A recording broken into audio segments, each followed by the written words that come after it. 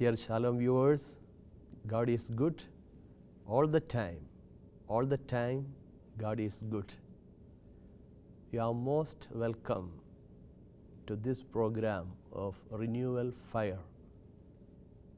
As we are in the presence of God, let us invoke God the Holy Spirit in our minds, in our hearts.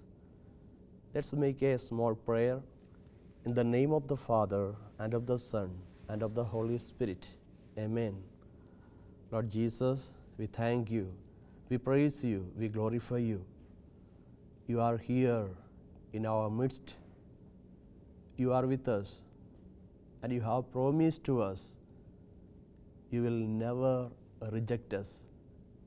Jesus, as we are in your presence, you may send your Holy Spirit upon us as we are going to listen the word of God.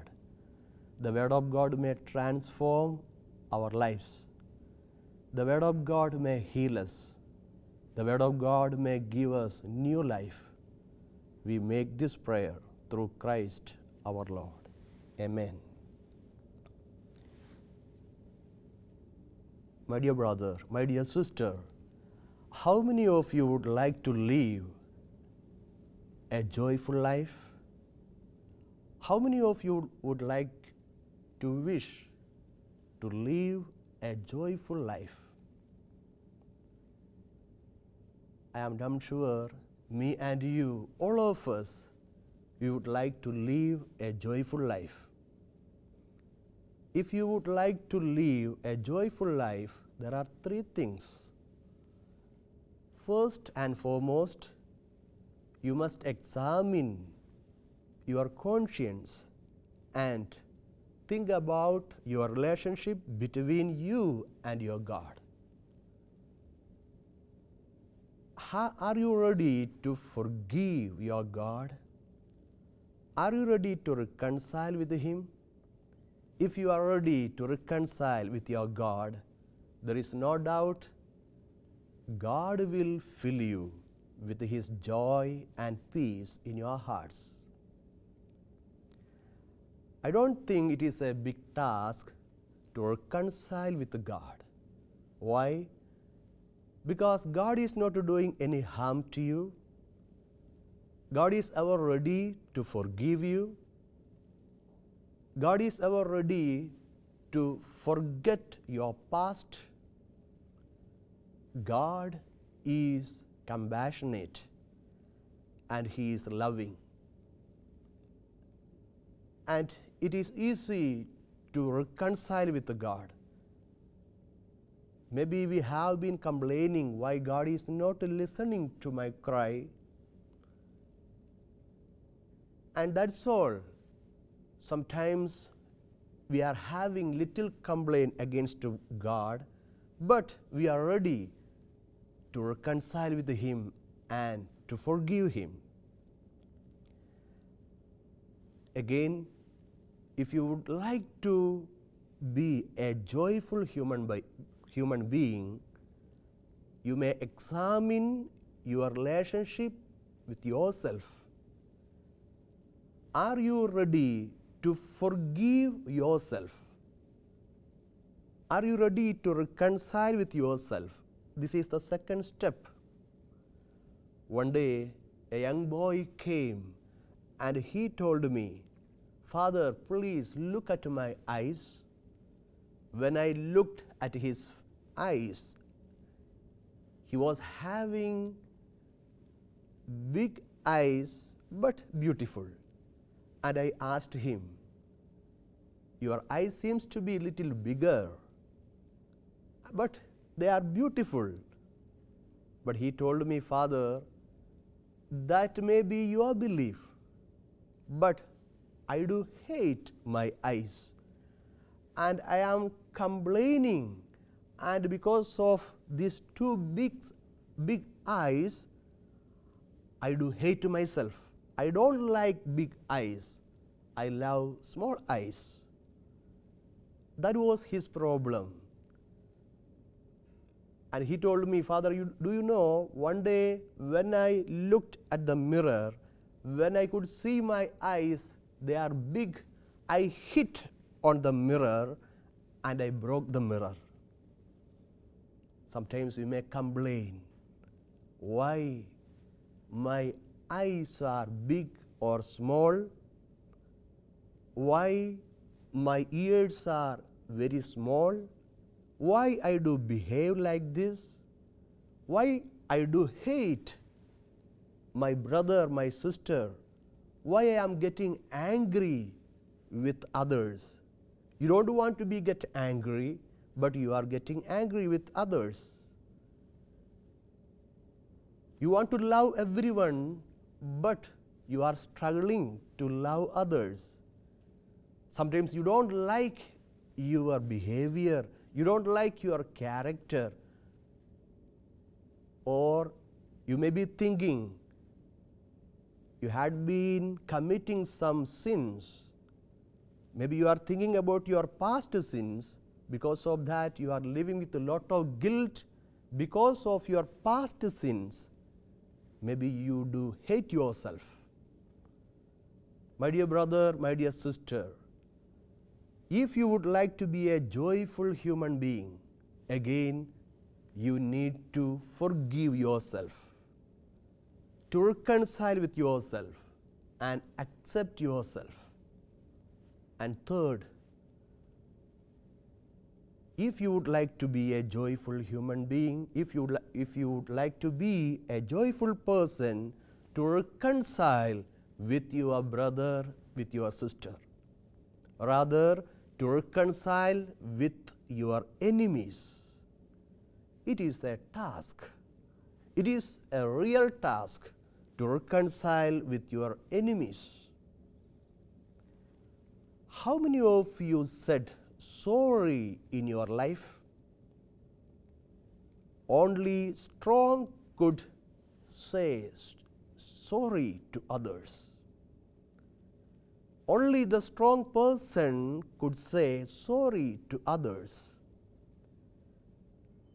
Pope Francis, he reminds us, if you would like to live a happy life, you must know two words. The first one is sorry, and the second one is thank you. And these two words, it can build your family. These two words, it can bring joy and happiness in your personal life. How many of you have forgiven a person even though hasn't asked you sorry? Maybe you have succeeded. That means you are a strong person. I do work in Africa. I am working in Uganda. Uganda is one of the East African countries. And I have been working more than 22 years in Africa. Right now I am in a retreat center. People, they used to come to us with their problems. One of the greatest problem people they do suffer is rejection. That is the spiritual problem they do face. I remember one day a girl, she came for spiritual sharing, and she told me that, Father, I was rejected by my own mom. Do you know, Father, why she rejected me? Because right now I am jobless. I don't have a job. I am a jobless person. I have been working and I had a very good job. Couple of months back, I lost my job because I don't have a job, I don't have income, my mother rejects me. Then she told me, Father, do you know how much I do hate her now? Because there is a reason for that hatred. One day, my mother bought some fish and she prepared the fish and she served the fish for herself and my younger sister. Then she made a comment, "You are not permitted to eat this fish." Why? Because you don't have a job, you are not supporting my family, and you are a burden for my family. Father, when I was 15 years old, since 15 years old, I have been supporting my mom.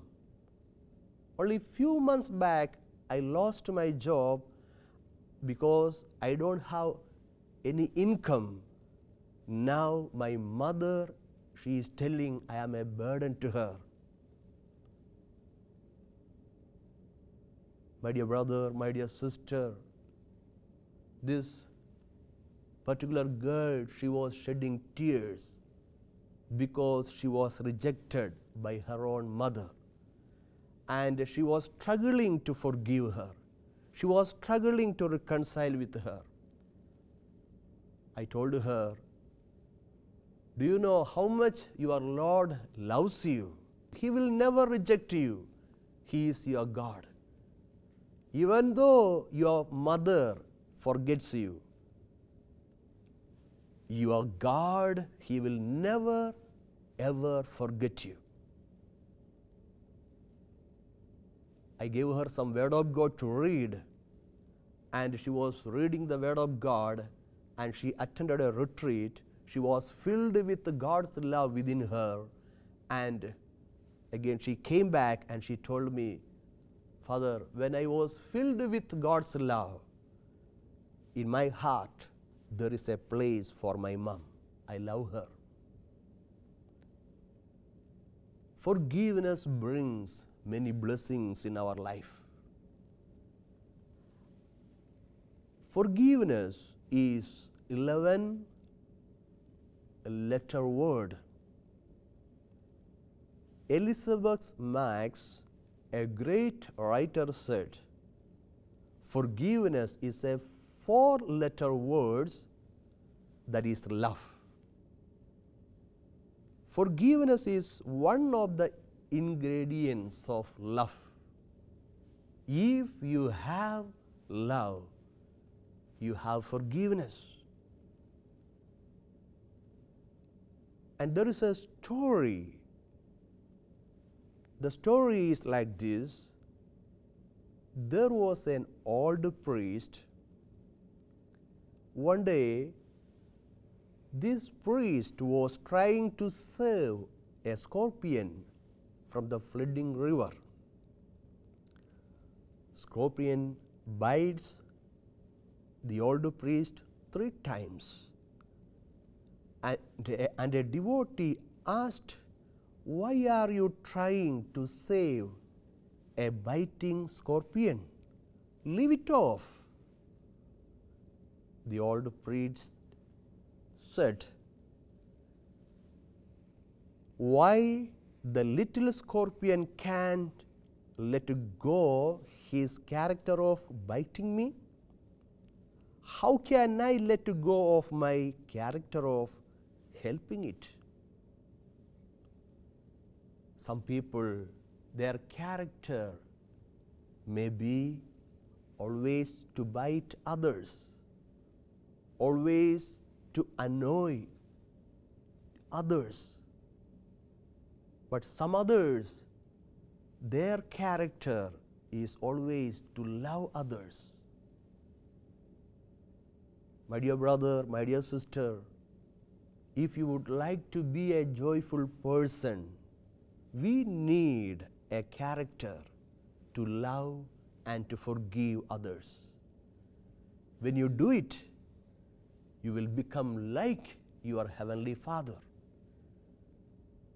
And He will teach you more lessons about love. And this is a challenge for me and for you. If you would like to be a joyful human being, to reconcile with your God, to reconcile with yourself and to reconcile with your enemies. And when you do it, heaven will come upon you. You are going to become the real children of your Heavenly Father. My dear brother, my dear sister, sometimes we are ready to forgive, but it is very difficult to forget. Many people, they used to come and they say, Father, I am ready to forgive, but please don't tell me to forget. I must say, to remember to forgive. What does it mean to remember to forgive? Why you are struggling to forget some people? Maybe they hurt you, maybe they have offended you, maybe they have spoken ill of you, maybe they have spoiled your name. Why are you struggling to forget that person? Why can't you forget them? To remember to forgive. What does it mean to remember to forgive? You know, God is bringing that person in your mind, in your memory. And God is insisting you, my dear daughter, my dear son, maybe you have been praying for this person. Maybe you tried your level best to forgive her, forgive him. That is well and good. But why now I am bringing this person in front of you? Because you need to pray more. Through your prayer, this person must transform his life, her life. You know, remembering them or remembering the past bad things they have done to you, it is not a sin. Whenever it comes back to you, whenever it hits in your mind, again you may remember God wants from you to pray for that person. Keep on praying for that person until he transforms, until she transforms her life. Because of that, you know, that person is coming in your mind and in your thought. So no need of struggling to forget them, but to pray for them. And as you are praying for them, they will change their life. And God wants through you that person must change the way of their life. One day, a religious sister, she came for spiritual sharing, and she told me that, Father, whenever I get a new appointment, and if I go to a particular community, there will be few sisters, they will be waiting for me, and they will be my enemies, my opponents. Father, why I do get new enemies in the new community? And I did not have an answer for this question, but I told her, sister, please kindly pray, and I am also praying for your issue. Let us see why you are getting new enemies in the new community. And I have been really praying for this particular sister. And one day, she came back. And I have been praying for her. I got a word of God from the Bible. This is 1 Corinthians chapter 7 verse 14. This is what we read. An unbelieving husband will be made holy by his believing wife.